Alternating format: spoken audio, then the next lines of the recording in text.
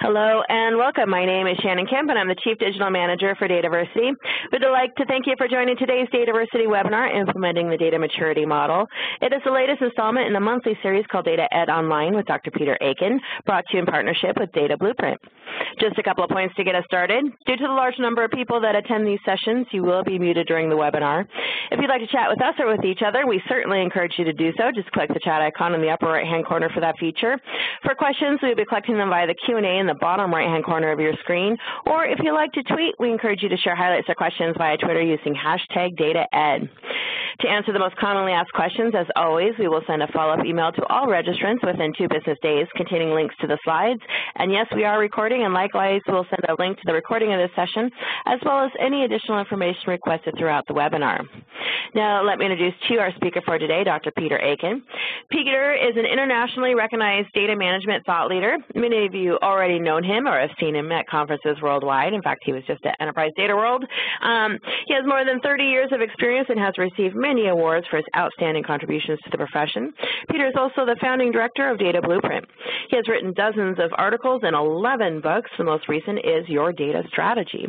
Peter is experienced with more than 500 data management practices in 20 countries and consistently named as a top data management expert. Some of the most important and largest organizations in the world have sought out his and Data Blueprint's expertise. Peter has spent multi-year immersions with groups as diverse as the U.S. Department of Defense, Deutsche Bank, Nokia, Wells Fargo, the Commonwealth of Virginia, and Walmart. And with that, let me turn it over to Peter to get today's webinar started and to introduce today's guest speaker. Peter, hello and welcome. Thank you, Shannon. It's always a pleasure to be with you. And yes, we had a great conference. I think it was sold out, wasn't it? It was just packed. I know that. We've had that in, what now, six different times at that one hotel.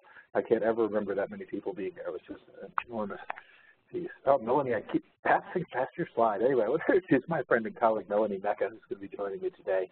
Melanie is the author of the material that you're going to be reading about today, but she and I go back a long ways in terms of our experience. She is the Director of Data Management Products and Services at the CMMI Institute. If you don't know what the CMMI Institute is, it is the part of Carnegie Mellon that popularized the DMM framework on which this work is based.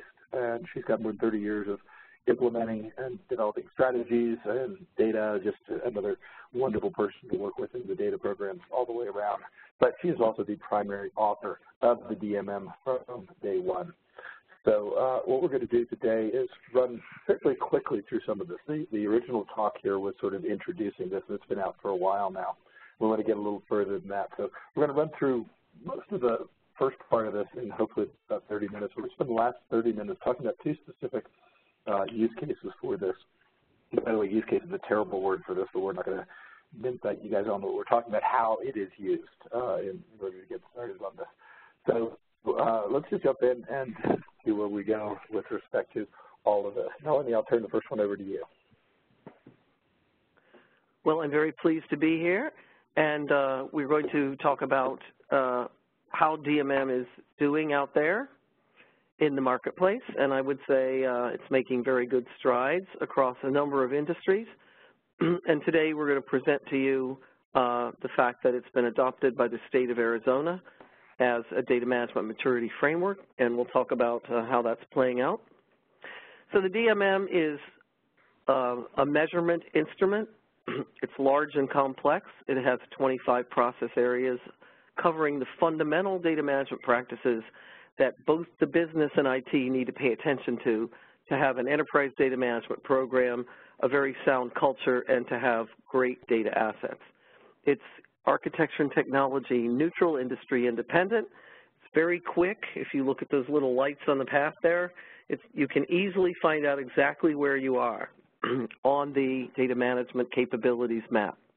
So it can be used as a baseline for measuring your current state, to immediately get the results, to fix holes in the current program, and come up with new initiatives for rapid progress. It's also excellent to engage stakeholders and have people enthusiastic about being data stewards. How that's valuable, right? Okay, next slide, please.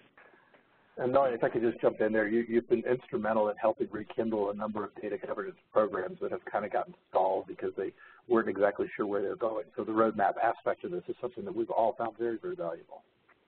Yes, because governance motivation, first of all, we all work for Girl Scout and Boy Scout badges. We all like achievements. And when governance doesn't have a direction at the enterprise level, it often comes together and then the groups pass away with the end of a project. Whereas to have sustained governance and sustained interest on the part of the governance participants, you need to really know where the organization is headed.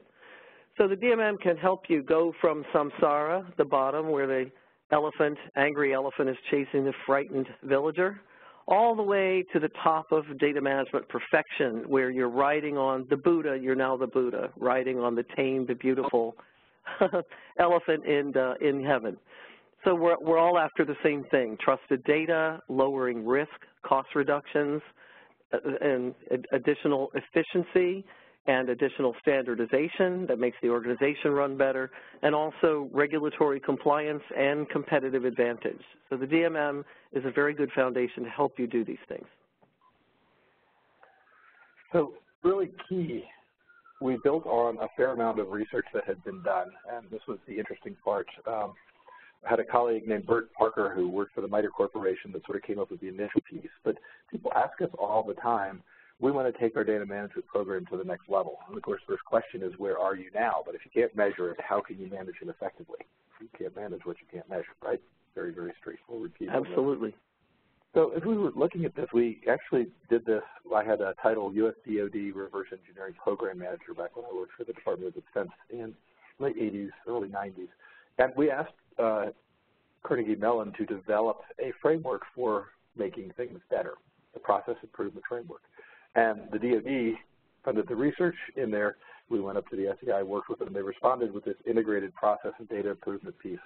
And interestingly enough, the DoD required that the Software Engineering Institute remove the data portion of the approach because their name was software and they shouldn't be messing with data. Now, we, of course, don't agree with that in there, and this is what grew into the DMM. So there's a picture of Bert. He's passed on, unfortunately, but we did a great little piece. There is an article out there if you're really interested in reading the academic stuff, or if you have trouble falling asleep, you can definitely get to that, or we'll send you a copy of it at this point. Now, the SEI became a part of, was a part of Carnegie Mellon, but Carnegie Mellon actually spun you guys out. And so, Melanie, that's the next step in the story, right?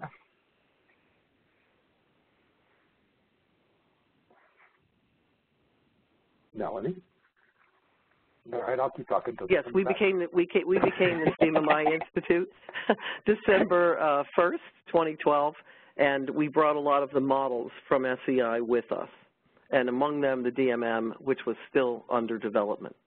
So we still have the CMMI Dev, which has just come out with version 2.0 being released around the world. We have a model for acquisition, for services delivery, people and talent, and of course the DMM. And we provide dedicated training. We have partners and certification teams to support organizations and professionals who want to use our models and methods and grow in their knowledge. We are also now owned by Osaka. I was just going to tell everybody that I'm talking to you guys from Bogota, Colombia today, so I'm a little discombobulated down here. Where we're starting a new data chapter. Melanie has just moved her household, and her dog's probably helping to participate in this as well. So we'll get them all joined in. What we are having is a slight technical issue with the refresh on my screen of the new slide. So if you notice any hesitations, audience, please be patient because we're just dealing with slight issues on speed. So the CMMI Dev, and now we have 2.0, just released like a month ago, has been used by thousands of organizations, and partly because of its sensible approach, its practical intent, and its architecture, which is very easy to assimilate. And also appraisals giving overall levels like level 1, level 2, level 3 are done against the CMMI Dev. We did more than 2,000 of them in 2017, so it keeps growing. The real key for this, though, is that you'll see an awful lot of organizations that will want to start off their entire process with an assessment, and we think that's a very good idea. However, why would you use any assessment other than one that has this kind of background? This is a proven method. It has academic research that goes back over 20 years talking about how to improve it with really good feedback loops in there. So if somebody comes to you and says, I want to do an assessment or I'd like you to do an assessment, we really think that this is the way that you should go because you can be part of a larger process. The key to this, again, just go ahead.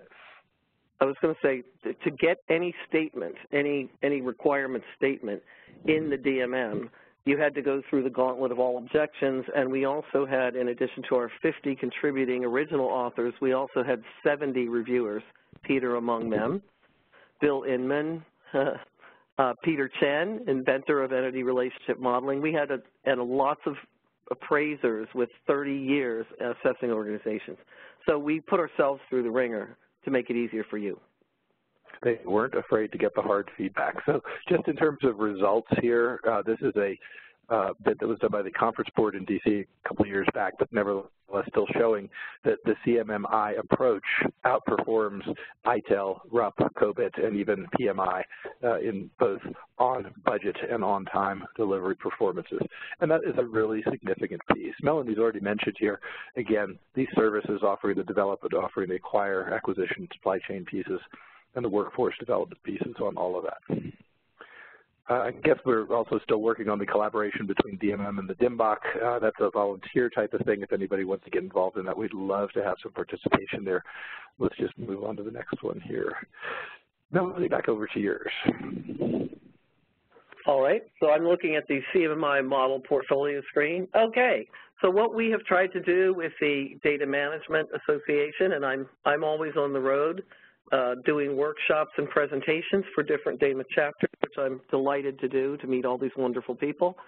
We're trying to eliminate any confusion between the two tools and highlight their complementarity. And they're highly complementary because the DMM is what you want to use if you want quick, precise answers of exactly how your organization is doing, and the DMBOK is a fabulous reference resource for very useful technical implementation practical suggestions. So I think we can pass over the DMM slide because it's a very big thing. It has 414 practice statements and 596 example functional work products that are typically produced in doing those practices. I moved it on up to the "you are what you do" slide. Okay. I am still looking at the DMM. Sorry. Yeah, I'll just do this real quick. You can do a stop sharing and start sharing, and that'll catch it back up. Okay, so we emphasize behavior, and it's proactive behavioral changes on the part of both the business staff and IT that the DMM is intended to bring about. So you are what you do, essentially. And the image of the rowboat, which I cannot yet see on my screen, but I know is there, is essentially what it takes to have a great data management program. So yeah, Peter, we're not seeing. Go ahead. We're not seeing your slide. There we go. There it is. Okay. So it's important to be practical. It's important to get everybody rowing in the same direction. And the key to the measurement framework is that there were a series of levels created. By the way, when you're trying to sell this to your boss, if you just say it's CMM for data, they'll get it. Because the process was really a very good process that was put together originally. Originally, the level 1 was that you sort of, if you have a pulse, you're allowed to show up and participate in this. But if you get to level 2, you've now got the ability to manage your processes, and then level 3, define your processes. Level 4, now you start to measure how your processes are doing, because only after you have them managed and then actually defined and measured, then can you get back to say, how can we do it better? And this one concept has been the basis for TQM, ISO 9000, all sorts of other improvement frameworks that occur in here. And most everybody can get those 5 stages. Again, 1 point for a pulse, 2 points if you're managing that process, 3 points if that process is defined, 4 points if you are measuring things about that process, how are we doing, And then after we have all of that data together, then we can get together periodically and say, let's now try to make it even better. Yes, and of course that is the underlying principle of lean as well, continuous improvement, which is level 5 in the DMM.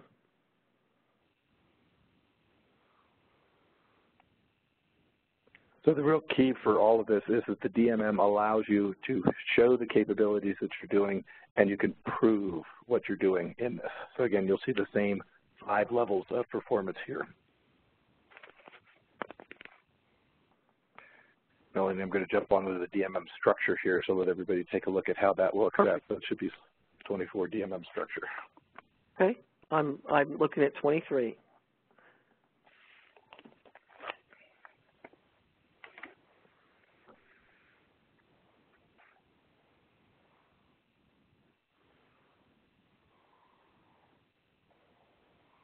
Why don't you go ahead and talk about slide 24? Yes. There you go. So very quickly, in the DMM, there's a great deal of material. So we have processes, we have introductions, we have questions. If you're an experienced data management professional and you really want to know how your organization is doing, just kind of do a finger in the wind by yourself. You can just go to the front of all of the chapters of the 25 process areas and pose those questions to yourself. And it'll basically tell you the questions are aimed at level 3, green, good, go, enterprise-wide. So if you're answering yes to all those questions, then your organization is quite mature. When we score against the DMM, we are only scoring 2 things. One, the functional practices in the process area, and if you achieve either a 2.0, where you've satisfied all those processes, or a 3.0, then we also apply the maturity practices, known as generic practices in CMMI, and we call them infrastructure support practices, meaning do you have a policy, do you have resources, are you tracking, monitoring, and planning the process, et cetera. Sensible housekeeping to make sure that the processes that you put in place are resilient and can withstand any kind of stress to the organization. The other part of it is it's actually pretty easy to learn, too. That's important because people, when they look at a diagram such as you see on the screen here now, it looks a little intimidating at first. This represents the upward theoretical complexity around the entire process. What we're really talking about is data management strategy, the ability to manage the data coherently, the ability to manage data assets as a professional class of asset management professionals, to make sure that the data is fit for purpose and sufficient quality that we have, to make sure that you're doing it with the right process and the right technologies as well. And of course, you need some supporting processes in order to keep all that rolling. What I usually like to say is that data is forever. When your organization opened its doors for the first time, it started collecting data, and until the day it no longer ceases to exist, it will be collecting, storing, and using and producing data. So data is everything. It is the ground on which you walk, and you need to do a good job with it for your own good, for your mission and business processes. You will no longer need a data program, and you no longer need an HR program. That's right, or finance. So data management, these are the 5 areas, right? Yep, that's right. So I'm just going to say, just kind of summarize them in a sentence or so. Data management strategy is the reason why enterprise data programs usually either do not exist or are kind of half-baked, because they're not starting with a top-down view of what you want to achieve in the strategy. So we have the strategy itself, so we give helpful practices and kind of a template outline for how you can do a strategy. We talk about the constant importance of communications across the entire life cycle of the data management program, because there's a lot going on. You need to communicate from governance and so on back and forth to the data management organization about the program. We talk about the importance of the data management function, whether it's a centralized organization. Then we deal with governance. Governance as such, I just want to say here that governance is everywhere throughout this model. About 105 of the 414 statements are either specifically using the word governance or talking about agreements and approvals. So governance is built in. We're dealing with the governance activities within the 25 process area that we cover. So we don't show governance as central as the DMBOK 1 does, but governance suffuses every single thing that you do in data management. We put a lot of emphasis on business glossary as a part of metadata management because the business staff are critical to get the business terminology right. That's why we separate it from the rest of metadata management.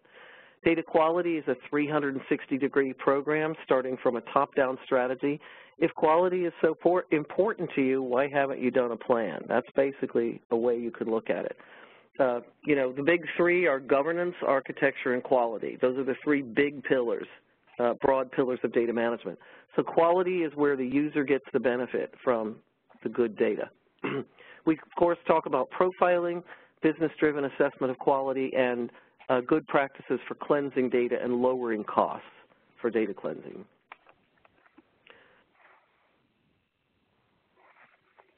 And then there's data operations, which is essentially doing a great job on data requirements. You know that most organizations do a wonderful job with functional requirements, and yet they neglect the data requirements. So many organizations supplement their documents with templates and other things that will help them get the data straight. From the beginning of the project, please, not in the design phase in a hurry with a couple of developers and a quick typist.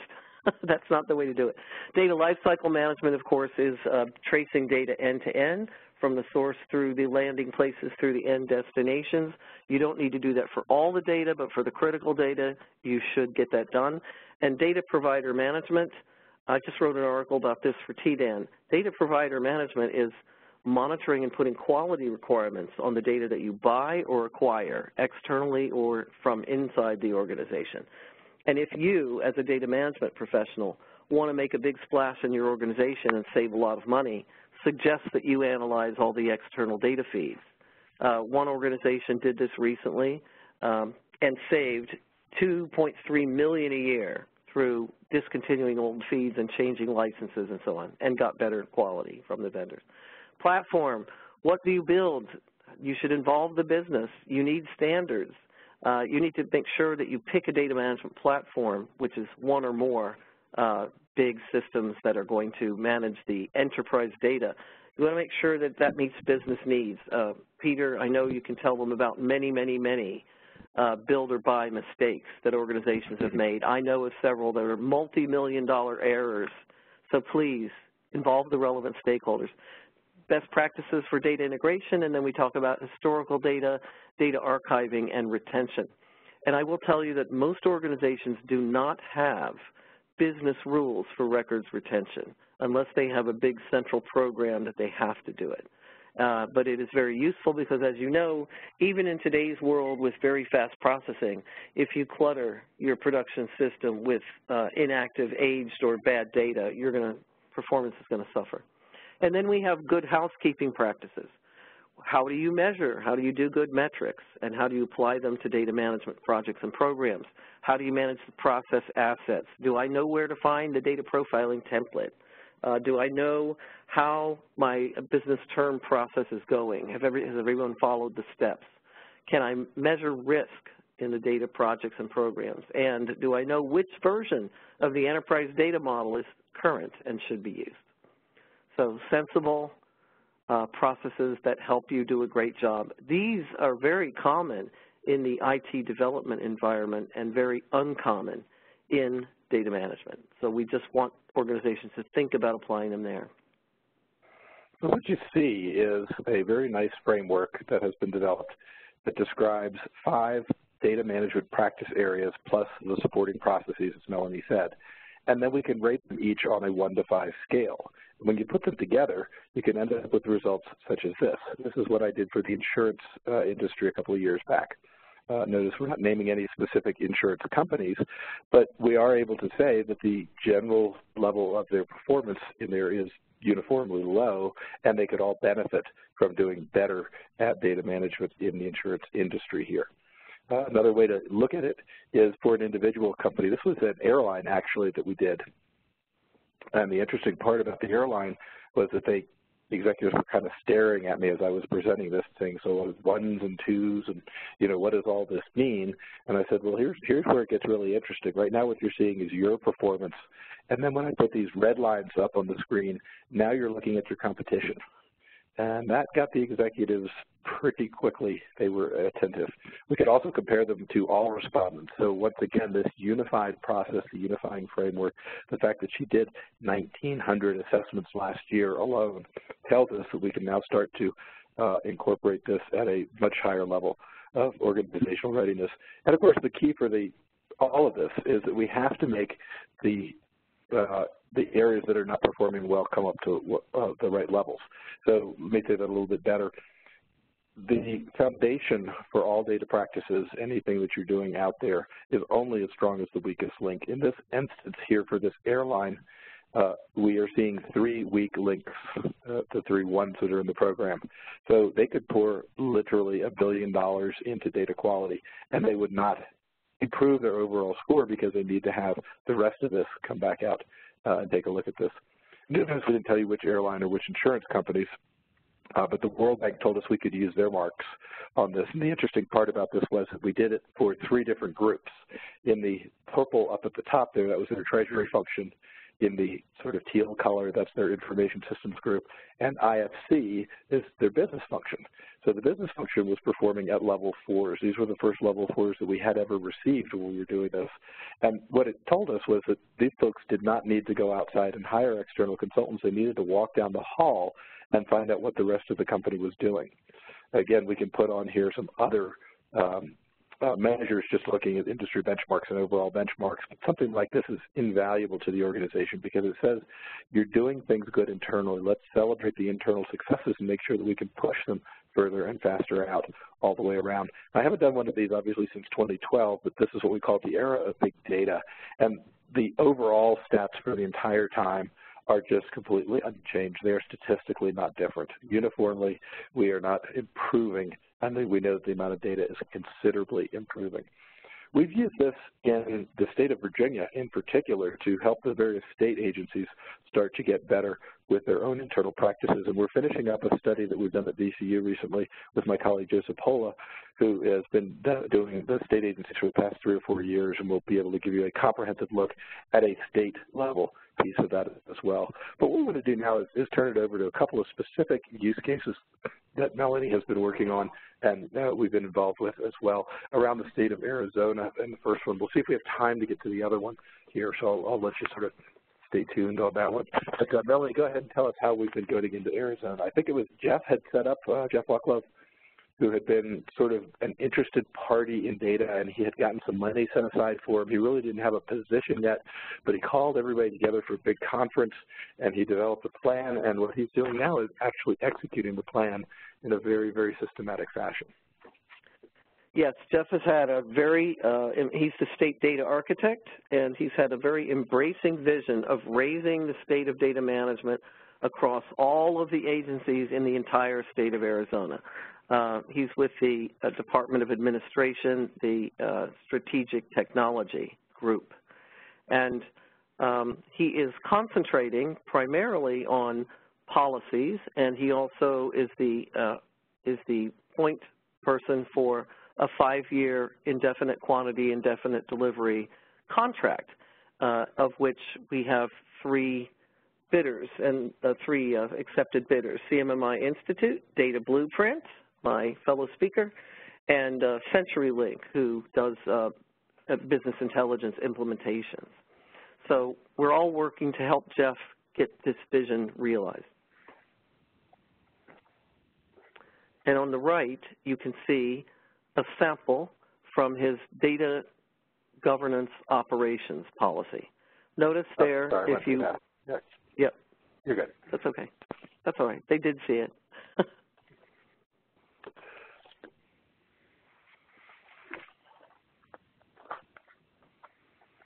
Is it still being slow there? So DMM is providing metrics for them. Oh, we went back. Okay. For those of you who joined late, we are having a little issue with the speed of screen refresh. So if you hear us hesitate, it's because we are waiting on our next slide that hasn't quite given its vision. But Arizona is a wonderful laboratory that can be applied to large organizations. We've had some federal organizations interested in what's going on in the state of Arizona, and also any large organization or globally distributed organization can benefit from what Arizona is doing. So we, with Data Blueprint, helped Jeff put on his second annual data management conference in the spring. And then we also did a course, our Building Enterprise Data Management Capabilities course, where we had people from many different organizations. So Arizona, at the governor's office level, has a massive lean transformation effort called the Arizona Management System.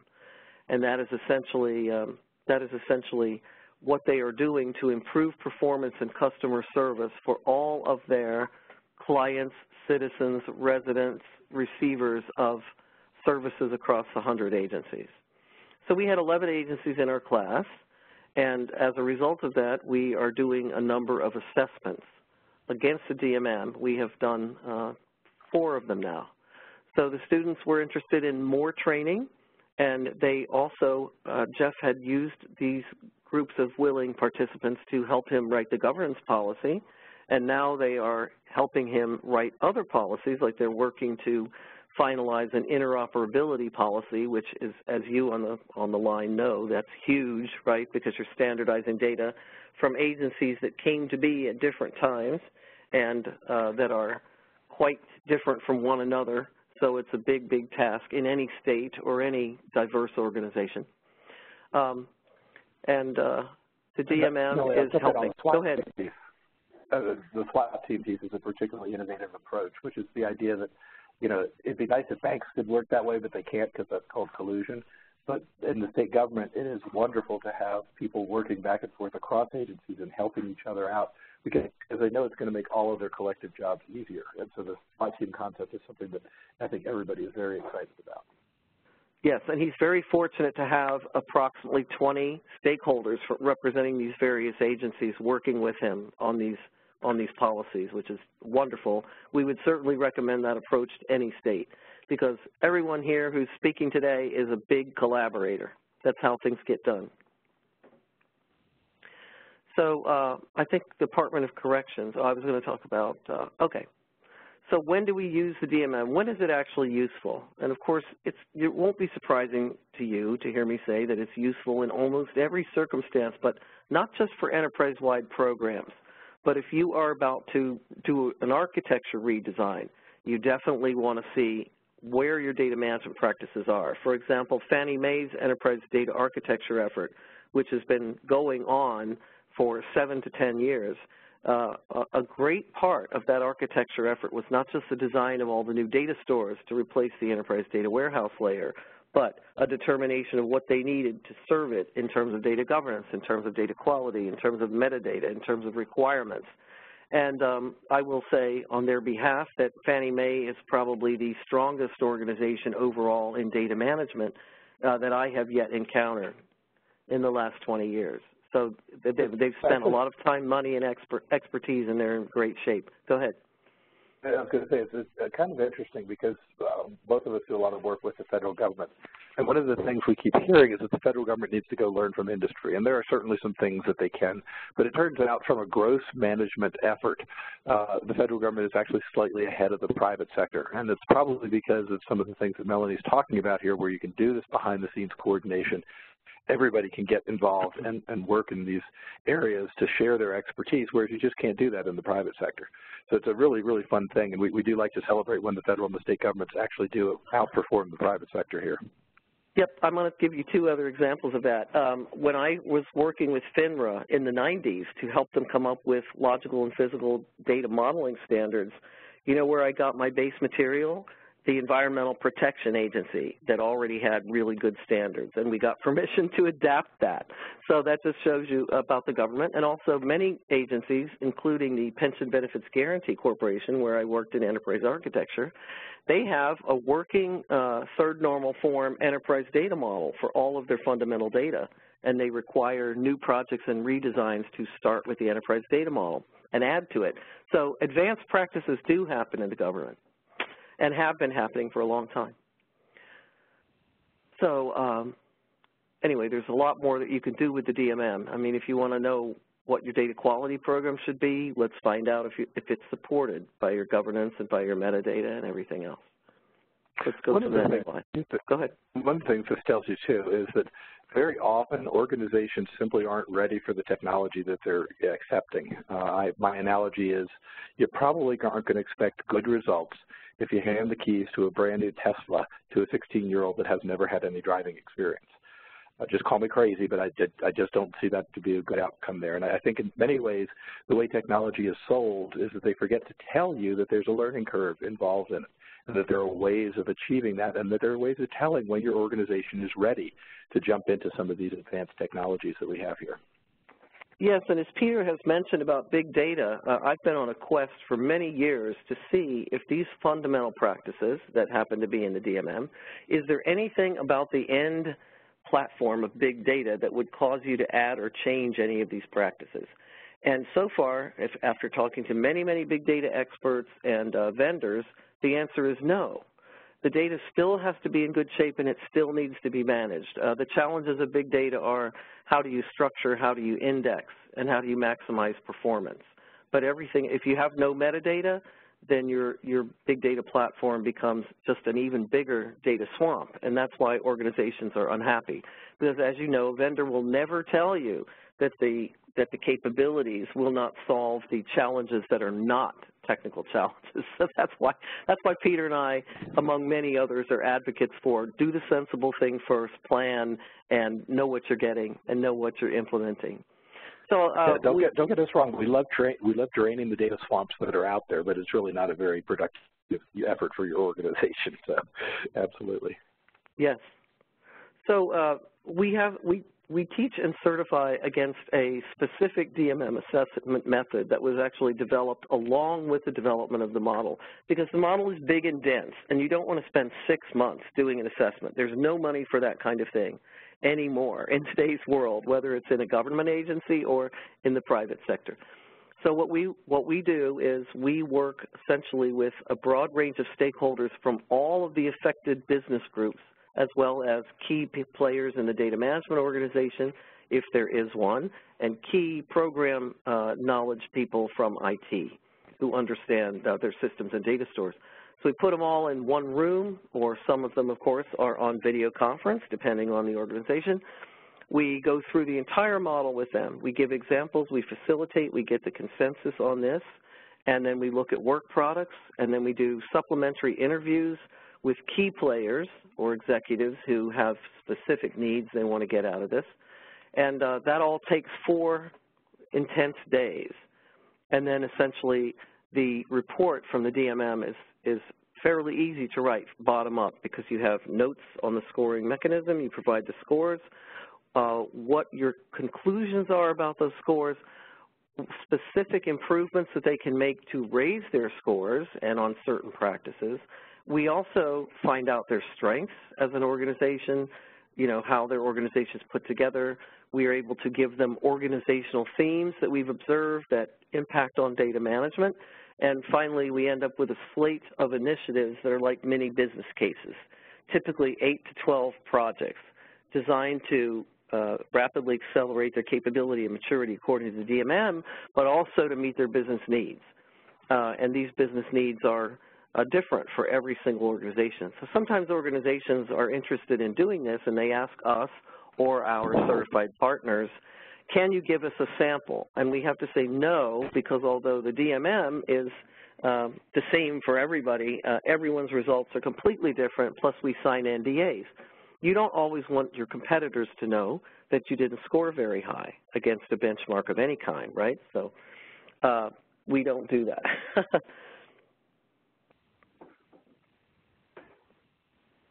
We just essentially help. Slide. Right. That's a summary slide, though. This is a very high-level overview of what you're looking at with this. But what it does tell you is specifically observable, specific behaviors that your organization is doing. There's no interpretation on this. It's fact-based. And that's one of the most wonderful aspects of the entire process. Yes, I really like spider charts because it says everything in one visual. So this organization obviously spent a lot of time in metrics, and for whatever reason, they've done a great job there. And if you look down at historical data retention and archiving, they probably have a good record retention policy and archiving rules. And if you look at data quality strategy, it looks like they've planned it quite well. But then if you look at the rest of data quality, it hasn't executed yet, right?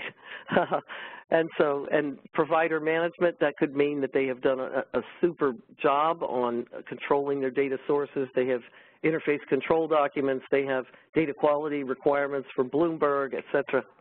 So this is not that, I mean, it's a little strange. This is not a real organization. But nonetheless, it does illustrate that people and in organizations pay attention to things based on time and resources and priority. So big projects will move the needle in one area. So let's say I'm redoing my data warehouse. I'm going to need to update my metadata for all the data that's in that data warehouse. So then you would see a lot of practice improvement in metadata management.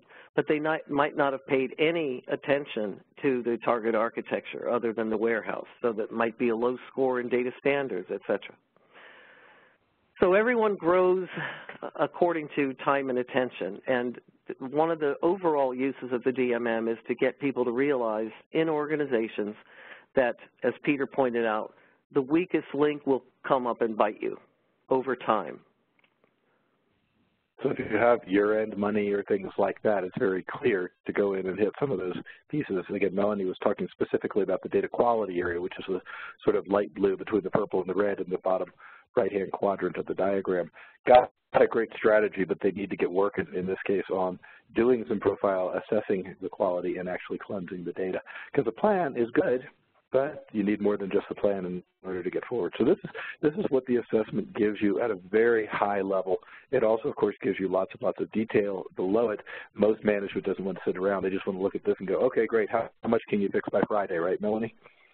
That's right. And sometimes the circumstances and the aspirations and challenges of a particular organization allow us to go the extra mile. Like for one organization, we basically said that they were planning on doing a client MDM project. And then they said, well, then we want to use Salesforce for the rest of it. And we realized that there was a missing piece in the architecture, and that was essentially customer relationship management. They didn't have a reliable, well-architected contact system. So they weren't able to provide the proper customer service, and they would never, without that, they would never get the 360-degree view of the customer that they eventually wanted. So whatever we see based on the DMM, we will tell them. And typically, these projects that we recommend typically get prioritized, funded, and they start them. And if the organization is not very capable, like if they don't have any data management organization, then we basically say, this is the data management organization you should start with, and without a data management organization, you really will never get beyond level 2. So and we give them a structure and everything, how to get going. This benchmark slide essentially is showing over about 20 organizations that we and our partners have worked with, what the average scores look like along the range of highest score to lowest scores represented by the blue bars. So if you just look at the diamonds that are mid-range, you know, in all those score ranges, you can see that data management, you know, and we're doing this cumulatively with every organization we or our partners work with, we're updating this benchmark. So it's all over the map, right? Certain things they don't do a good job at. Very few organizations do a good job at, like data lifecycle management in the middle. Sources to target tracing. It's a lot of work. You should have done it over the last 20 years, but you haven't. So now you have rework to do, and it's tiresome, and you only do it if you have a regulatory or really keen competitive purpose. And then in other areas, governance, organizations are usually doing pretty well. See, they're above 3. Now, our average on the high end, I will say, is skewed by several strong organizations, but primarily 2. One is the Federal Reserve statistics function across all 12 banks. So they are on track with their long-term data strategy, on budget, and everything is going extremely well for them. And, of course, their job is data and has been for 40-some years.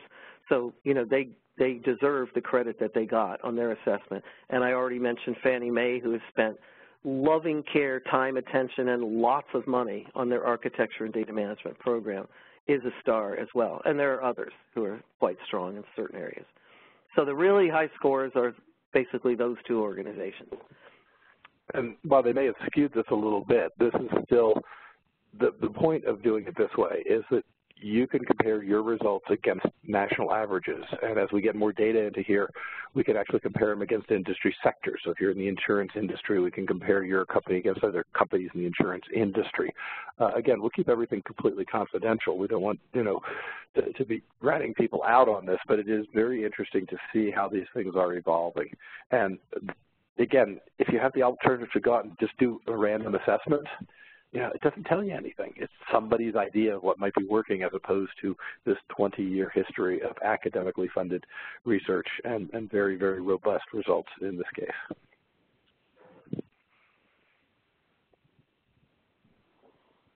So now we're on to the training and the certification pieces on this. And, oh, yes, very quickly. Yes, very quickly. Okay, so essentially we have a three-day instructor-led class where we come to your site, and it is a very highly interactive class focused on implementation. So even though we don't get into the details of the statements in the model, we do give you a beautiful printed copy of the model, and we refer to the model, but we're talking about why organizations should strive to be better in these process areas, and what are the challenges to implementation, and what are the success factors that help you implement quicker and better. So that's what that's about. We also have, without the person instructors and the exercises, we have a web-based version of that. So 8 to 10 hours, it's inexpensive, and it's essentially a way to fix the perspective of enterprise data management in your mind forever. Inoculating you from any you know, falling out of perspective. You'll never be limited to just one business area or just your IT point of view again if you take that course. That's my sales pitch. We also have two more intense courses. One of them is primarily focused on using the model for consulting, and the other is focused on doing assessments for any organization with our method, which is very tightly wrapped and very structured to help you do a fabulous job right out of the gate. And we have another assessment coming out that is the Data Management Associate Assessment, and that's going to be a 60-question exam, very similar to a CDMP module. And, well, while you were saying commercial, you know, I want to make sure that we just do take that ISACA is not an industry support group. It's not like you guys are out there like the other vendors trying to compete in this particular thing. This is done for the good of the organizations, for the good of our entire industry, in fact. That's exactly right, and we've been working with some products with ISACA, including a mapping to the COBIT methodology, and we have other products in line to work with them. So back to Arizona very quickly. I already talked about the Arizona Management System, which is a massive effort, and we were so extremely impressed with the agencies who were working with AMS. I mean, they really got their act together on the business process side, and they came up with lots of improvements, and they saved money, and it's getting really it's a very good thing to do, the lean re-envisioning of state government. So we we're doing a course now, but I have a slide on that later, but I'll just briefly say it's a two and a half hour course about being a data steward. And we're working with KIK Consulting on that.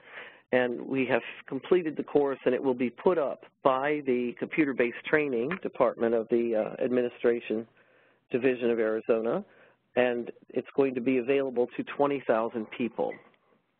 So let's kind of go down to that slide, Peter. That's a multi-year EDM program, or further than that?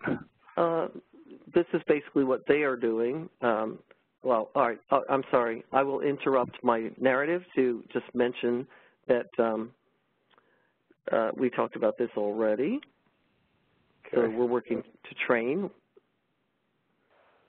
Yeah, we actually hit that one too. So This was back to Jeff's piece. There we go. What do I end up with? All right, there we go. Okay. No, we did all that. Okay, we're good. Okay. All right. Sorry. So I just want to talk a little bit about, so our course is going to be offered to 20,000 staff members. And we worked as hard as we possibly could on this course to make it compressed because he said no more than 2 hours.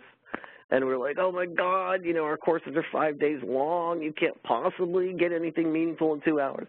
But we have managed to distill a great number of activities and also, my favorite part, the analytical thinking skills that a data steward needs to learn to love in order to get reward and joy out of the job. So we talk about data quality dimensions. We talk about how to define business terms. We talk about working in data working groups. We get into some detail about how to help your agency make decisions about acquiring data, how to do data requirements, and the course is supported by 10 detailed templates for how to do things, like a data profiling template. If you're going to do a data profiling, a data profiling effort, and you as the data steward are working with IT, how are you going to plan that? How are you going to scope the data set? We give you a bunch of information and questions and material that you can quickly work together a plan and a results report. So that's the kind of thing. Very, very practical. So I'm on your next step slide. Is that the right one? Yes. So we will be doing additional training in Arizona, and a lot of the people in our first training are getting their EDM associate certification now. We have done assessments for the Department of Corrections, and that was just thrilling because we got to apply the DMM to a prison system. That was definitely a different industry, and it was they were extremely impressive as an agency, and they were really wanting to become even more data-driven than they already are. We also worked with the Department of Water Resources, and Lisa Williams, the Enterprise Data Management Manager there, is doing a presentation with us at DGIQ on how she set up her entire data management strategy. So that's going to be a wonderful one. And we worked with the Medicaid agency, the Healthcare Cost Containment System, and that was really fascinating as well. And when we were walking out of the executive briefing with Access, their director and the deputy directors were saying, okay, which project should we do first? They were already getting ready to kick these off, and that made us very happy. And we've just finished an assessment, like Sunday, finished an assessment report for the Department of Economic Security that handles things like food stamps, child support, services to the elderly. It has many missions. So with each of these, more and more people are educated about data management, and more agencies have, like the DES that I just mentioned, is going to put all of these recommendations into their data strategy and roadmap for the next 3 to 5 years. And they've set a target. They've set a target for level 3, as well as many other agencies. So it's excellent to use a benchmark. Even if we did write it ourselves, we have to say that using a benchmark is a strategic approach for bringing up the quality of data management and sharing in a state. And to our knowledge, this is the first state that has actually set specific targets for agencies to achieve certain levels within certain years, and that's just a huge, huge advantage. We've got about 7 minutes left, Melanie. Let me jump into the CP. Please. The other part of this, because this is really exciting too, and I don't want to miss this opportunity to get this out here. So tell us about how Health and Human Services has helped participate in this. Okay, and I'm going to go really fast, and hopefully my screen refresh will be as fast as Peter's change slide button. So mismatched patient data, duplicates and overlays, is the 3rd leading cause of preventable deaths in the U.S., and 86% of people know of someone, 86% of healthcare providers know of a medical problem that was caused by a duplicate patient record. So the Health and Human Services Office of the National Coordinator for Health IT was looking for a data management framework to start building their own profile for patient demographic data quality. They chose the DMM. And from this slide that you can see that there are a lot of problems and errors that can be caused by duplicates. So if you want to, yes, So basically, you want to decrease the operational risk and the risk to the patient. Patient safety is paramount. And in an ancillary but also important way, claims and billing are protected by lack of duplicates. And of course, interoperability is helped by that. Interoperability in the healthcare space is a tremendous challenge, and organizations and organizational industry associations are dealing with this all the time. Different vendors, different health information exchanges, the electronic health record. So they selected the DMM because it was behavioral, fact-based, and practical. So what we did was work with the ONC and work with some major publications that they had put out where they had interviewed and surveyed really tens of organizational elements providing healthcare, big healthcare systems, small ambulatory practices. So they published a huge research study. We used that as our primary source, and what we did was take the DMM and slim it down greatly just to cover, as a nice tight-fitting glove, the scope of patient demographic data. So essentially, we made a profile for master data, in this case, patient master data. Patient identification and matching final report was our primary source. So instead of 25 process areas in the DMM, we had 19. And instead of 414 statements, we have 76 questions. We turned them into questions because we wanted more discussion.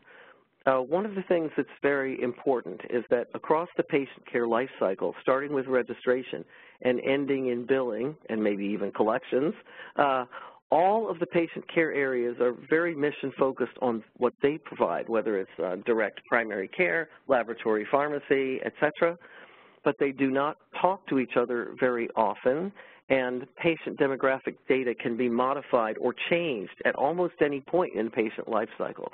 So we wanted them all to get together in the practices. We changed the levels to tiers because we want even the smallest practices to get started and be able to get a good score once they're organization-wide. And we slimmed down the text, the explanatory text and examples significantly. So the entire thing from front to back is 96 pages, and most of that is contextual examples and suggestions for implementation. So data standards at the bottom in the box there, data standards is what's going to fix this eventually. So the National Patient ID has been around forever, but it has maybe a better chance of passing since there was a Kentucky senator who withdrew his opposition to it. So that would help a great deal. But in the meantime, within an organization and within a health information exchange, you can improve the quality of the data significantly through using the PDDQ. And I think what this really shows is that the work that was done on the original DMM is, in fact, at the right level of abstraction, such that if somebody wanted to come to us and say, let's do this for another industry or another healthcare group or another entirely different place, it seems to work well. So we think that there are going to be more of this type of customization and specialization, particularly as opposed to less of it. Right now, we're approaching the ability to do a profile, a DMM-based profile mapping to the General Data Protection Regulation. And this will also give us an opportunity to add new process areas for the future DMM 2.0, and that is identity management, PII, entitlement and permissioning, data classification, et cetera. Oh, so they're going to be quite crucial. Go ahead. Yep. Oh, I was just going to say, the other thing that the HHS wanted was they wanted one responsible person. So the data quality coordinator, whether it's a person leading a large group in a big healthcare system like Aetna, or whether it is a couple hours a week from one part-time registrar in a very small practice, they want a designated individual to be responsible for administering the PDDQ and monitoring progress and improving quality. And this was piloted by Kaiser Permanente with Ocean, a healthcare system of community clinics in Oregon, and they found they used a couple of process areas, and they found that they were essentially improving by 25 to 30%.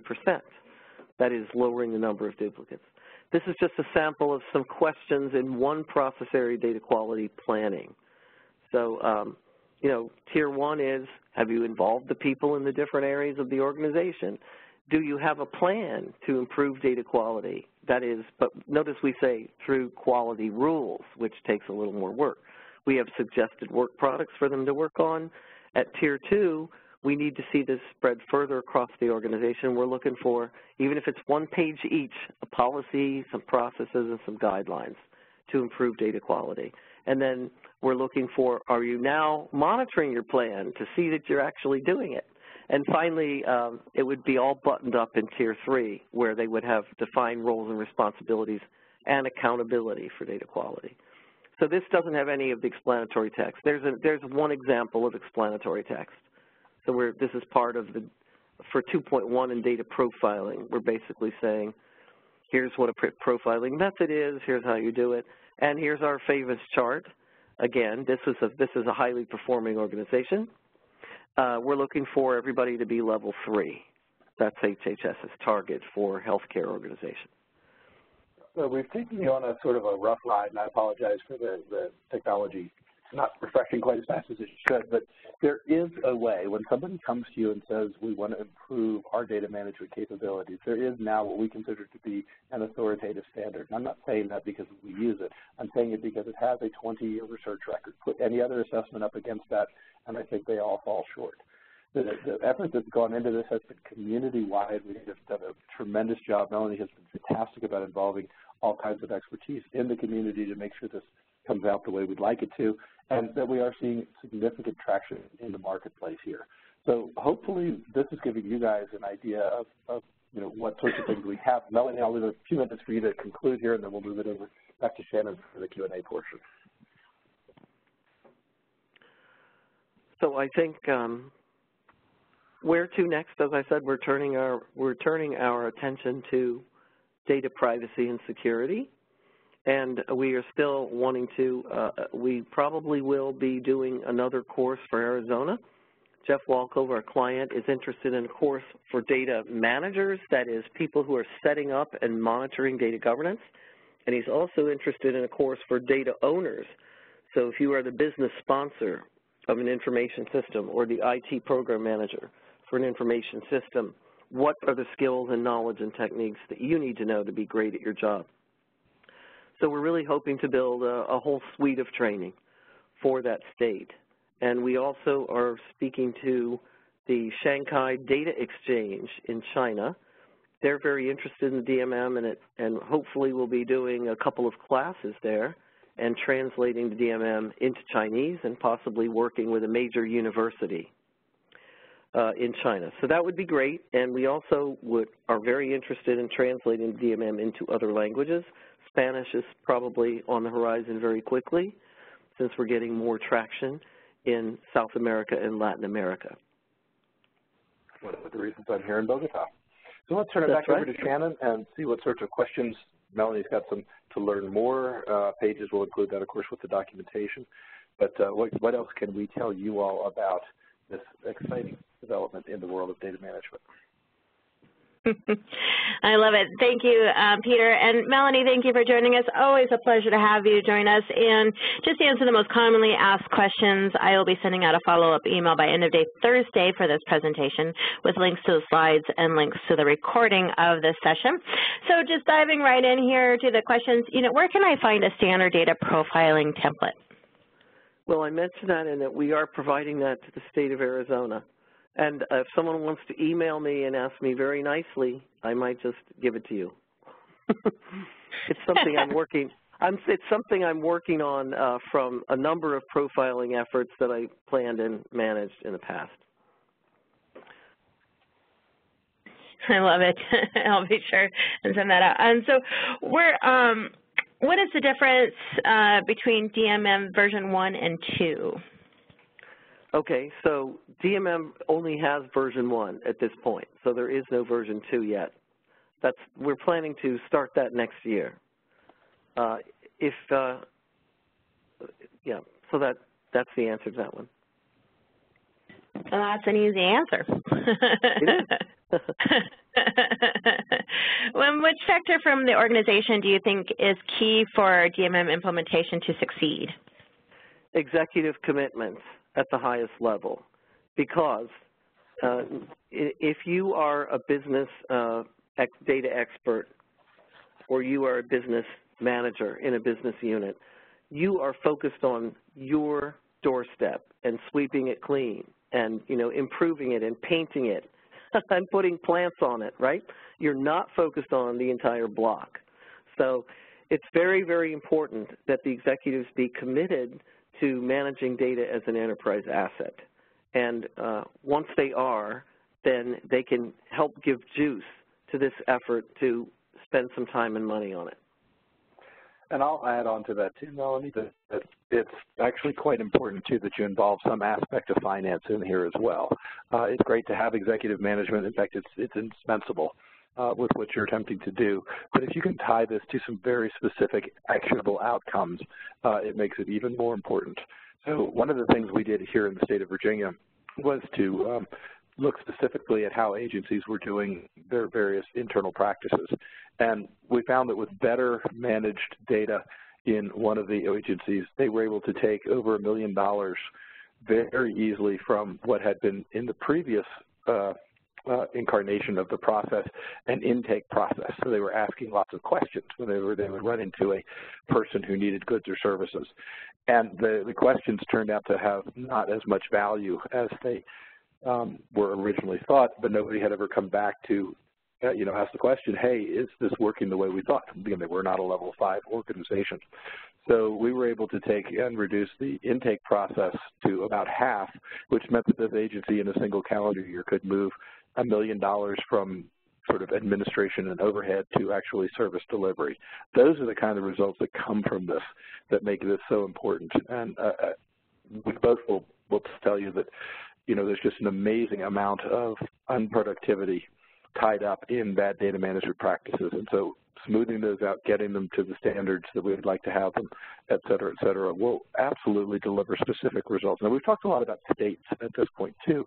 We've done this with a lot of private organizations as well, and you won't hear them talk about it because they don't want you to know their secret sauce, which is perfectly fine. Imagine, how did you guys beat Amazon in the marketplace, right? Well, we just managed our data better than Amazon did. I'm making that up. It's a completely fallacious statement in there. But, it does come down to that in some cases where if you just improve this, if you're doing something even 1 million times a day and you can improve it by a little bit, that millions can add up pretty quickly, pretty fast. I'd like to answer Cheryl's question about selecting the DMM as a maturity model. Can everyone see the questions, Shannon? They can, yeah. Okay. Well, some of them come in directly to either of us, okay. but, right. So anyway, Cheryl's question is that order. Okay. So Cheryl said that her organization is implementing a data governance program and selected DMM as a maturity model. How long does it take to get from level 1 to level 5? So that is essentially dependent on where you start. And I know that sounds like a trivial answer, but it's not, right? So if you have data governance implemented and it's sustained across some kind of program, such as an enterprise data warehouse or something that is multi-business line usable, then it usually doesn't take as long because your participants are more aware. So that would be sort of a level 2 example.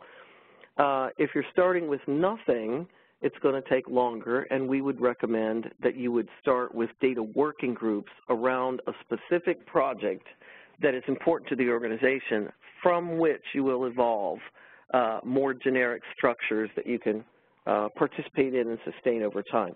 And level 5 is there as a target to shoot for, but we don't really recommend organizations put in the time, effort to get through level 4 to level 5 unless they have a business need to do so.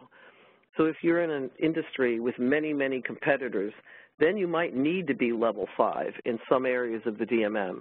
But if you are level 3 around all of the process areas, you'll have a very strong program. So it's up to you to decide how much time, attention, and money you're willing to put into process improvement. And let me add a touch onto that as well, too. It's not that you want to do specific, global types of things, but really this is about finding out where your pain point is and addressing it there. It's real important to let people understand that this is a program. It is not a project. So this is not something that you would expect to achieve significant results organization-wide within a calendar year. In fact, these programs typically outlast most CIOs, which has been one of the harder selling points that we've had. Remember, most CIOs are only around 2 to 4 years at this point, and anybody that starts off on this journey is unlikely to finish it. That said, but as Melanie correctly said, if you focus the efforts down into a specific subset of the overall functionality, in others, we're not going to try to do this for the entire HR department, but we're going to do it for this aspect of the HR department because it's been identified as mission critical and therefore deserving of this additional focus that we're going to be putting into it.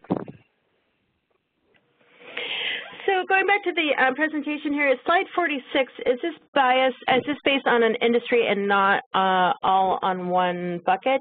For example, financial services as a separate dimension, insurance separate, et cetera?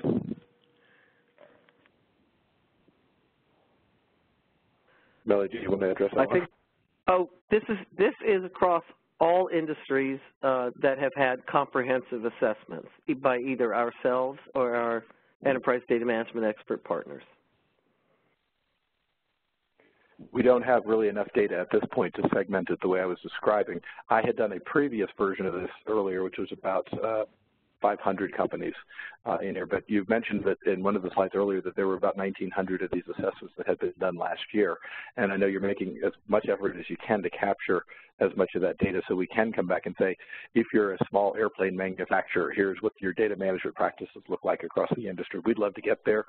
Most people don't really want to pay us to do that kind of research, so it's sort of catch as can in there, but luckily, again, we have a great team on the process. So we're doing it the 80-20 rule. We are accumulating every time and doing, not only presenting it to the organization that we or our partners are working with, updated, but also then we're updating this industry average.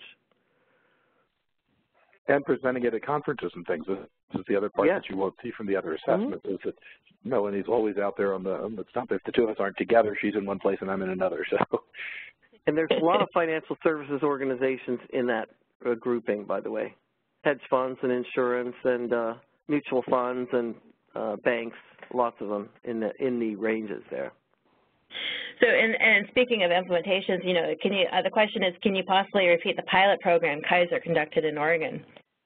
And the answer is we would love to. What we would love to do, I was just talking about that today with a healthcare firm who does testing for interoperability, and I was saying, you know, they have a number of, they've been in the healthcare industry doing this for some time, and I said, find me an organization who wants to do a big splashy pilot and a case study and a webinar. Because, of course, we believe in the mission of our client, HHS, and we would love to get the PDDQ out there further. They were supposed to announce it at a huge conference last year, but they had sudden funding cuts and they weren't able to go to conferences. So it's, although it was released at the very end of 2017, it hasn't been out there with fanfare and trumpets. It is included in some fashion in some congressional legislation about interoperability, which we, of course, hope gets passed, and then you'll hear a lot more about it. But we'd love to do a pilot. So if you're a healthcare organization, give us a call. We'd be more than happy. And Melanie, make sure you get your information in the follow-up email as well out to everyone. So what would your general recommendations to approach a data management implementation in a national statistical office? Well, I would say that statistics is a great place for individuals and groups to manage data pretty darn well, because the statistics function is one that everyone is depending on you for the right numbers, the right calculations, the right data verification. I can say from Federal Reserve Bank statistics that they not only have developed over 2,500 data quality rules for their main reports that they get from their 5,000 plus holding company banks, but they also do secondary and tertiary analyses and pre-calculations. So there's a great deal of effort and care taken in delivering and reporting good statistics. So I would say not knowing exactly what your organization is, but I would say you'd have a good shot at scoring pretty well on this benchmark. And I'll add on to that too. DAMA International gave its award to an organization and a leader in Mexico that is very tightly tied in with the government. And again, let's just go back to Melanie's example of the Federal Reserve. If the Federal Reserve is looking at the economy and deciding whether to increase or decrease interest rates based on data, we'd kind of like them to be correct on that. We don't want too much inflation. We also, at the same time, don't want interest rates too high. And if they have bad data management practices, which they don't, then we would have problems with the economy. So the economy has been running well, and I think it's a testament to the practice that this is working. But back to Mexico, the folks in Mexico City are doing a phenomenal job. Their government is much more interested than the U.S. government in these areas. And I think there's a little write-up on the DAMA website that you might want to look at it or find out more. We'll be happy to put you in touch with these individuals. They are just a phenomenal group, as are the Federal Reserve folks there as well. So. And Peter and I got to meet them in person last fall. That's great. Yes, that was wonderful.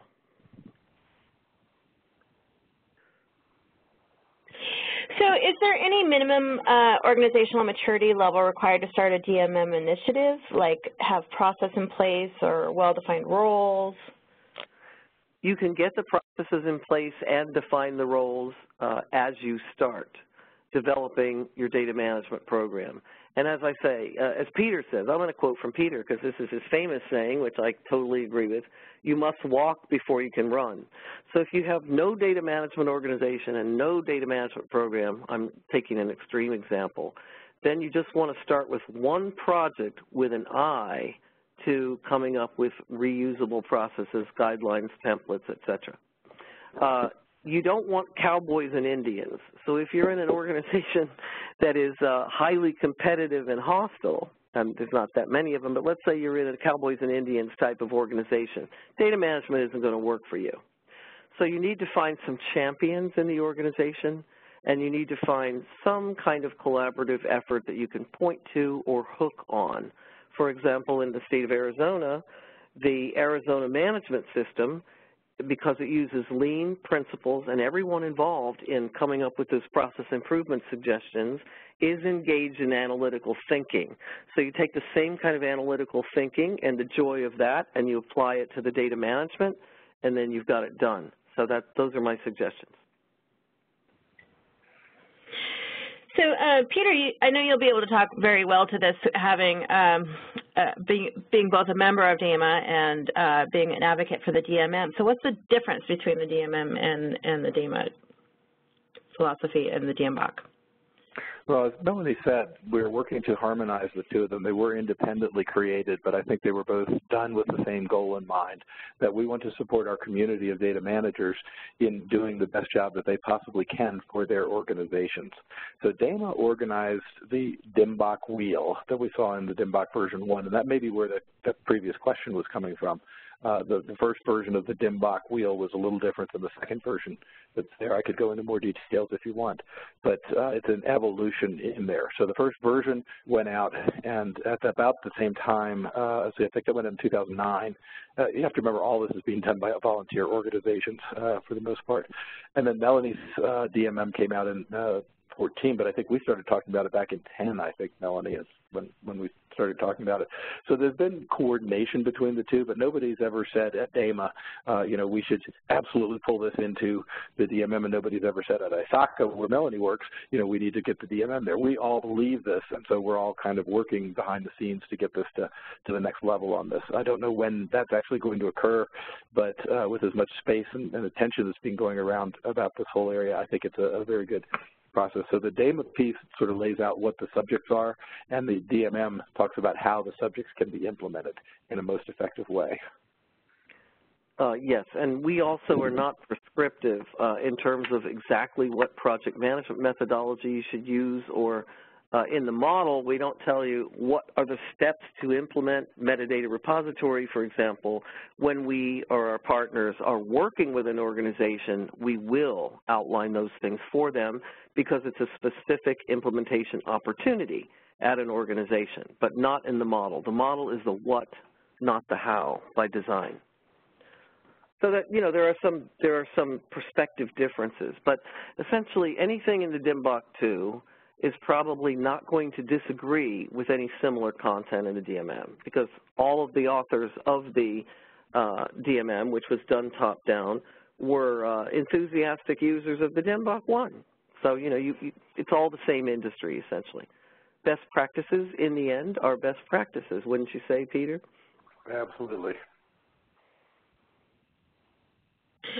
So can these assessments be completed remotely, or are they better in person?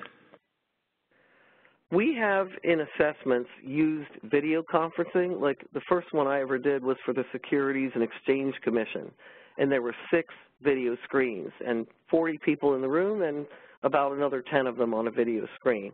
And that worked fine. As long as they can see you, they will participate. If people are on the phone, even if they're a CIO or something, they're not going to participate. They're going to play solitaire or look at their email.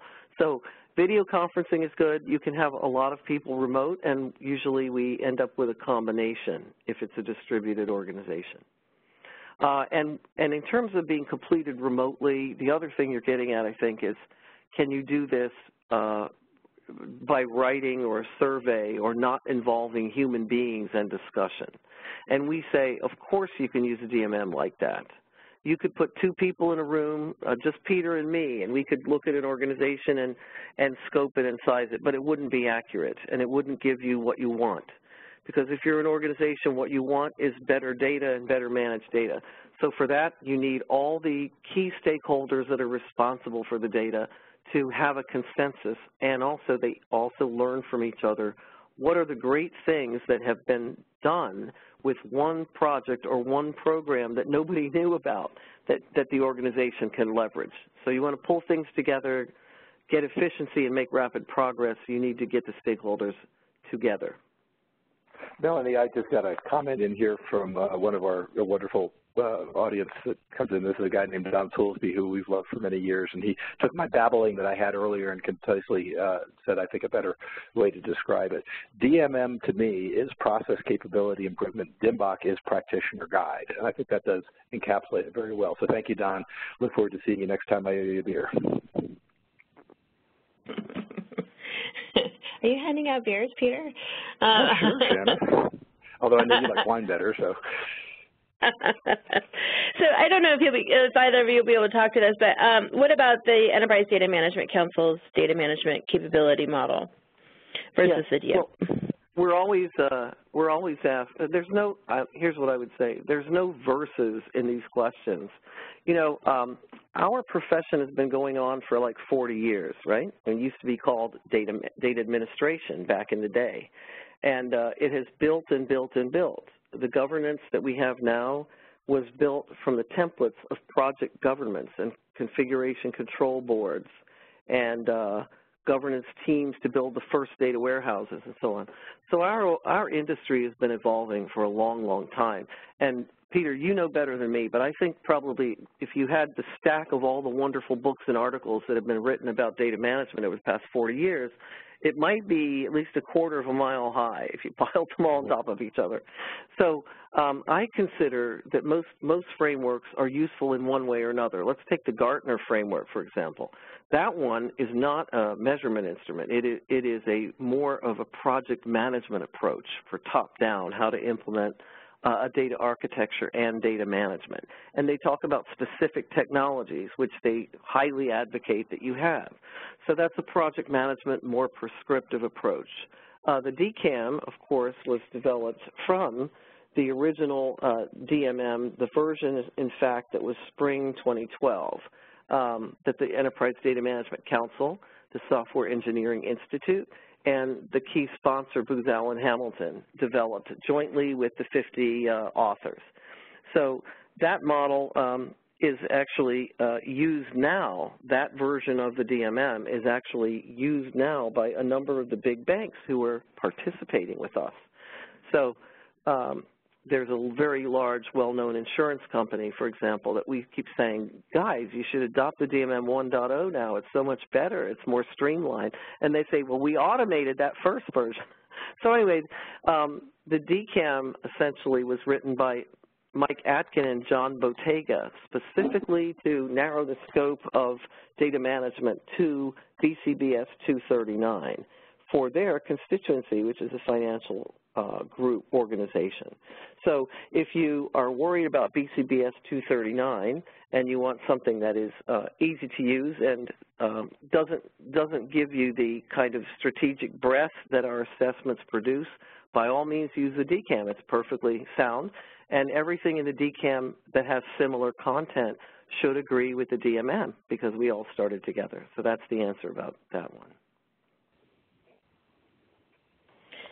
I love it. And just to wrap it up, you know, earlier, Melanie, you said that, you know, the best way to get started is to get executive buy-in. I know so many people struggle with that, you know, just to impart that data is so important and the proper management of data is so important. So really, do you have any, you know, top 5 or top 3 advice points of how to get executives to buy in?